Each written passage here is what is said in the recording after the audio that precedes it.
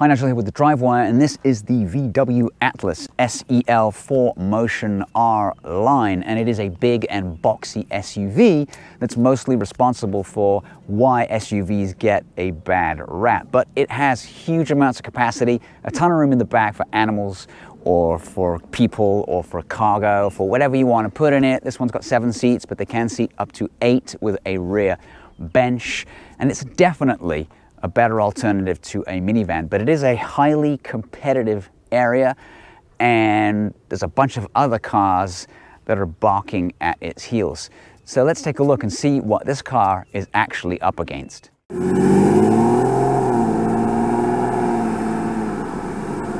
want to put a quick comparison up on the screen to show you exactly the cars and their specifications so you can make a choice.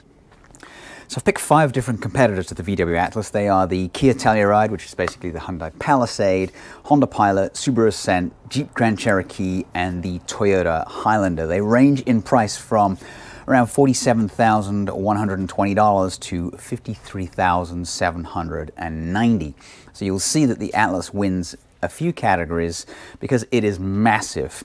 Biggest capacity with the second row folded, all seats folded, almost 100 cubic feet, and it has by far the best third row legroom. Now, the Kia Telluride does win on one of those, and that's the cargo capacity with the seats up. If you want a fast car, then choose the Honda Pilot. It has a 280 horsepower, 3.5 litre V6, do 0 to 60 in 6.2 seconds. Reason it's that fast is because it weighs a couple hundred pounds less than the Atlas. Cheapest on the list is the Subaru Ascent. It's also got more torque, 277 foot-pounds. Jeep Grand Cherokee comes in at around 52. It's got a 3.6 litre V6, 293 horsepower, but is the slowest by far because it weighs over 5,000 pounds, so 8 seconds to 60. In fact, it's actually not that much slower than the Atlas, which gets there in 7.9. And the Highlander is also a pretty good vehicle as well. It's almost $50,000 in its limited form, but it gets the best highway mileage of 27 and still scoots to 60 in 6.9 seconds. So, look at the details, you make your choice. So this tester is an SEL 4Motion R Line. It comes with these quite tasty 21-inch wheels shod with these Pirelli all-season tires. So back in 2021, Volkswagen did update the face of the car. They made it a little bit more aggressive, a little less boring. Comes with these adaptive LED headlights in this specific trim, and then the R Line gives you this blacked out section right here, a monstrous sized giant VW badge. So under the hood is a narrow angled V6, 3.6 liters in displacement. It used to be in the Golf VR6 many years ago, but that car didn't weigh 5,000 pounds, so it was quite a bit quicker than this one. And it puts out 276 horsepower, 266 pound-feet of torque. It is naturally aspirated. There is an alternate engine, which is a 4-cylinder turbo. It has 235 horsepower, about 258 foot-pounds of torque, so almost as much torque as this one. But this one's a nice engine. I think it works really well, especially when you got the 4Motion all-wheel drive to go with it. It's driven through an 8-speed conventional automatic transmission. And the downside to the V6 is fuel economy. It isn't great on fuel economy. It didn't come first in our comparison earlier. I've been averaging around 14 or 15, and I've not been hot rodding it. So you might want to think about getting the turbo engine if you want to save a little gas. At today's prices, it might be worth it. So Volkswagen thought pretty hard about getting this car designed well inside, and it's a pretty good interior and a useful interior. So if you want to get in the back, you simply pull that seat forward. And once you're in the back, it's remarkably comfortable. Anybody much taller than me wouldn't have a lot of headroom, but I got a couple of inches above my head. The seats are not sort of banana shaped, they're not pushing you forward. I like the way these headrests will push back down to stow when they're not being used. You've got a couple of cup holders here, you got a little bit of a storage space, and then on that side you get 2 USB-Cs to plug stuff in. Now this seat is pushed a little bit forward, but it does go back a little bit. Shouldn't be a problem. And these are easy to put down as well if you want to stow these down for more storage when you're carrying a bunch of stuff. But yeah, I'm actually quite surprised how comfortable these seats are. Second row passengers get a pretty good deal as well, and then you can recline back a little bit and have a pretty comfortable journey. There's plenty of legroom. I do have this seat all the way back. You've got control of your heated seats in the back here, flow of air, and then down at the bottom you've got 2 more USB-Cs as well. And also you get a couple of little blinds for when it gets too hot. Nicely thought out. You also get this panoramic sunroof, which isn't a great idea because the sun beams through this quite thin material. But other than that, this place is a pretty impressive place to be. And then the other thing is you also get an armrest each, and then there's a little thing at the bottom here where you can, if you wind it down or wind it back up, you can adjust how high the armrest is. Kind of a neat little touch. I like that. So at the back, this one comes with the towing hitch package right here under the bumper. You also get Atlas spelled out, as they're doing these days, on the lid here, and then it's powered open to reveal approximately 20 cubic feet of space right here. And then there is a spare tire under there. That's great. And some additional storage space on the left and the right. So what I like about this is it's very easy to put these seats down. You simply push up this little lever right here. Bang, down it goes. Down it goes. Then they lock into place. And this is about the flattest floor you'll see this side of a minivan. This is fantastic. Great for dog beds, great for storage, etc., etc. And then if you want even more space, you can put the front ones down. These are easy too. One little lever on the side, goes flat. And the same on this side.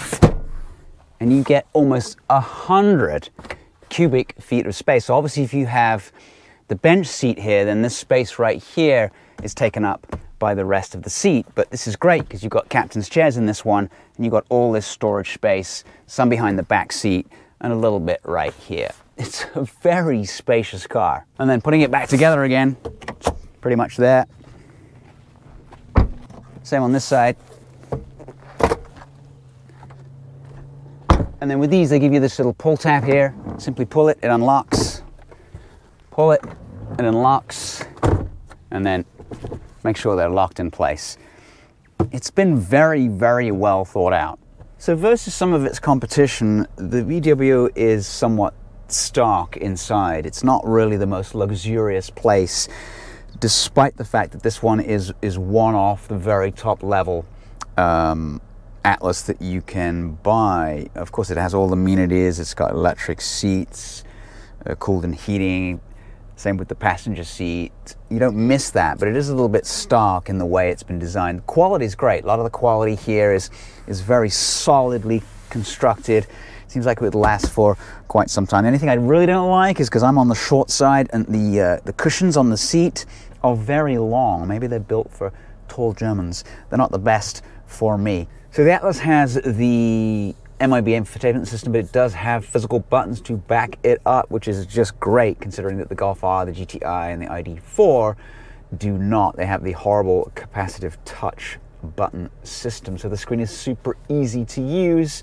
You've got radio, telephone, nav, all your different systems you can scroll through. It's decently fast. Here's your physical volume button. You can go through and click on these to get similar menus. Same thing on the right hand side. You can go into the car menu. You can look at off-road information. You can change the settings in here for your lights, parking, tires, mirrors, ambient lighting, etc. It just works, and it works great. The other part that works great, physical buttons for the HVAC. Now this particular model, being a R Line Premium SEL, it has both heated and cool seats. Now, one of my complaints for previous Atlases and other VWs has been some of the middle models, not necessarily the base model where I don't expect cooled seats, but the middle models where you're spending a little bit more money do not have cooled seats. These are actually cooled. As I said, these are the vegan leather. They're perfectly fine. They just get hot unless you have cooled seats in hotter climates. And everything is super easy to adjust. Down here you've got a Wi-Fi charger. It's been a little bit intermittent with my phone, even when I take the case off. So you do have a backup of 2 USB-Cs. There are USB-Cs throughout, which is kind of a pain because when I went on a road trip, I only had the old style ones. I had to buy a new one. You also get a little 12 volt here, regular shifter, none of these weird little things right here. Two decent sized cup holders. You've got your park assist buttons here, your parking brake, engine start, stop, and then this is your mode where you can go in. Once you click on the button, you're able to access eco, normal, sport, and custom. And then you can adjust custom only when you're not driving. Steering normal, ACC, light assist, etc., etc. You can change all those as you go along. The one that's been actually best for me, sport's actually fine. The suspension remains pretty comfortable. I've sort of toggled back and forth between sport and the normal modes, and it works great. And there's also this mode for off-road, so you can go ahead and you can check, you know, how far above sea level you are.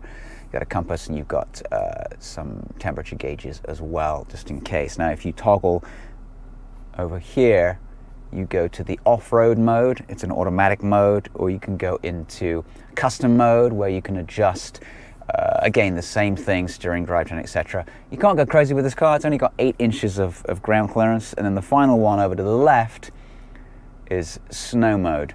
Doesn't really happen too often here in San Diego, but it's super easy to use. So here in the center console here, you get quite a large storage bin with more power. Very generous with their storage bins. It's carpeted at the bottom so things don't rattle around too much. It's pretty good. I mean, this car is pretty damn huge inside. Directly ahead of the driver, you get the digital cockpit that VW offers. It's not quite as good as, say, the Audi one, for instance, but you can scroll through here and you can change a whole bunch of different stuff. Speed, road sign, oil temperature, trip, economy, overview, range, etc. I'll leave it on range. Pretty thirsty beast. I've averaged about 15 miles to the gallon. It's a V6. What do you expect? You can also scroll across and you can change your assist systems, your navigation, music playing, connect cell phone, etc. I usually go back to range. You can also change the view by minimizing some of the dials. Press it again. Apparently my fuel economy is only 14. I lied. And then back to the dials that you were using before. This one comes with a heated steering wheel. And what I like about it is it's not too big. They do sort of chop off the bottom here to suggest the R line factor, but it's a nice small steering wheel, not a huge great hoop like a lot of them are. And this one also comes standard with the Fender sound system. It's pretty decent. I don't know if I would necessarily go for it. Obviously this car stickers at around 54,000. As I mentioned earlier before, the competition has sort of got that beat. But if you want space and not as much pace, then this might be the one to go for. So let's take it for a drive. And because we're on a little off-road section, we are going to stay on an off-road section because it has a controller right here that says mountains. So we're in driving mode, off-road, automatic, which means we can get it a little bit dirty. So they have made the suspension relatively soft. Even if you put it in sport mode, it's quite soft, and then you get the beeps and noises if you get too close to bushes and things that are out in the wild. Ground clearance, again, as I mentioned, is only 8 inches, so you're not going to tackle much in the way of rutted roads. All right, so when it's in this particular mode and you start going down a hill, as I just did, it activates the hill descent control and controls your speed down that hill, which is kind of cool. No extra buttons to press, it just does it. So we're on some rough sort of pavement, which turns into DG, and it's pretty rough sort of DG, but fairly flat. Let's see how the suspension soaks up some of these truck trails and let you know if you're good to go out into the wilds for a picnic. It's a bit crashy through there. I got a feeling that it is not going to be anywhere close to being as smooth as the Dodge Ram 1500 with air suspension was, but I never thought it would be. So this is pretty much washboard. It's handling like I would expected it to handle. Quite lumpy. So it's quite an easy car to drive though. It's got quite light steering, even in sport mode. The suspension is sort of trying its best to soak this up. It's not doing the best job in the world, but it's enough. And this is a particularly nasty piece of road, so we'll forgive it for that. And it does smooth out a little bit further on. It doesn't feel too big when you drive it. It does definitely feel wide. It's quite a wide vehicle. It definitely isn't too long because it fits in my garage, unlike some cars, but it is actually genuinely nice to drive. I just wish they offered an engine with a little bit more power. You know, something with a turbo, perhaps, you know, not the 4.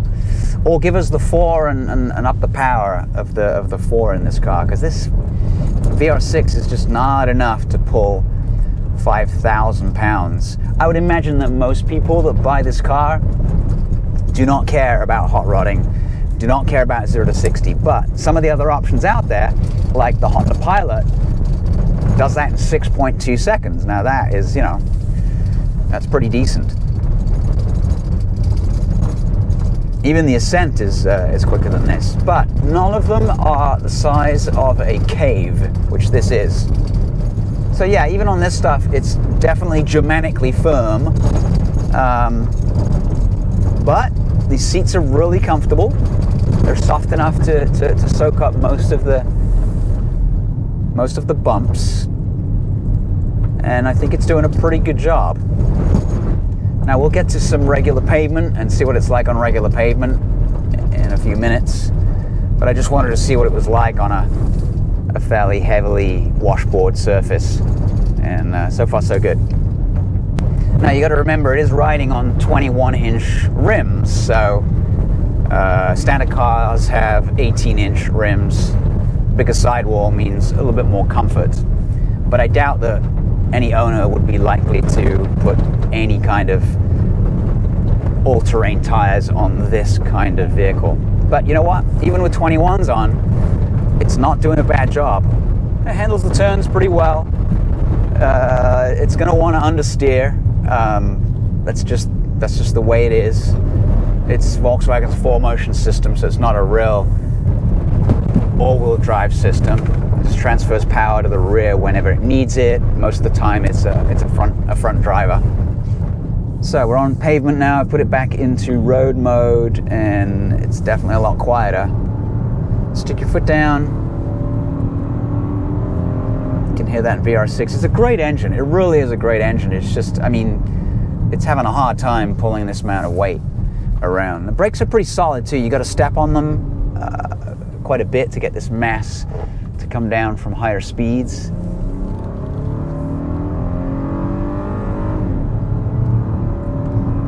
Again, 0 to 60 is going to take quite a slow 7.9 to 8 seconds, but the body control is actually very good for such a big car.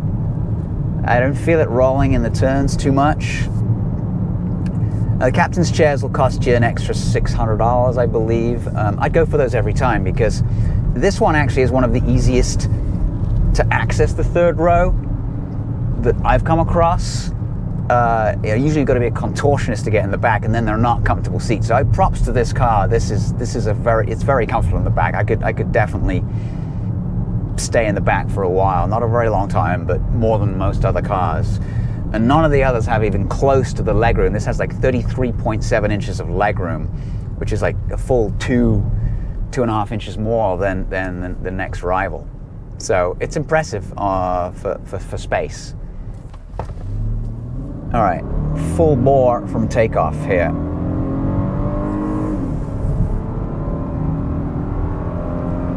$60. See, it's not fast. It's not fast at all. Well, what do we think?